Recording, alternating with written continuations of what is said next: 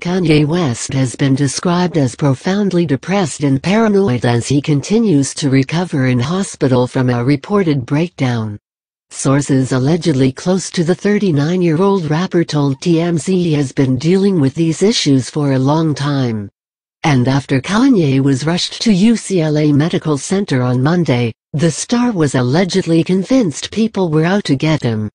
Single quote, "This suspicion even apparently extended to the medical staff looking after him, and he briefly wouldn't even let the doctors touch him," according to the U.S. website.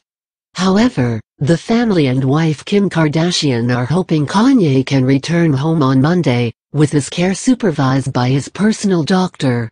Kim was at the rapper's bedside on Thanksgiving morning, with a source telling People that the reality star, 35, was with her husband for several hours.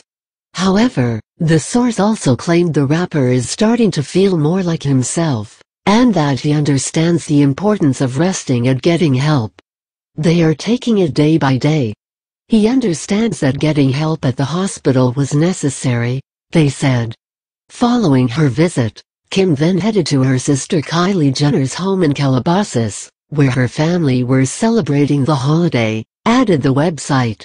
The latest news on the rapper comes just days after TMZ reported his condition was worse than first feared. Although he was initially reported to be suffering from a temporary psychosis brought on by sleep deprivation and extreme dehydration, TMZ suggested that the rapper's problems go deeper. The website reported that Kanye is in such a bad mental state that his insurance policy for his 21 canceled U.S. concerts is likely to cover him for lost profits due to illness.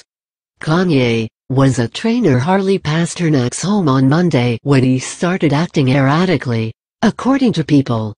A call was made at about 1:20 p.m. for a disturbance. He was later escorted to UCLA Medical Center and admitted at will, but under the advice of a physician.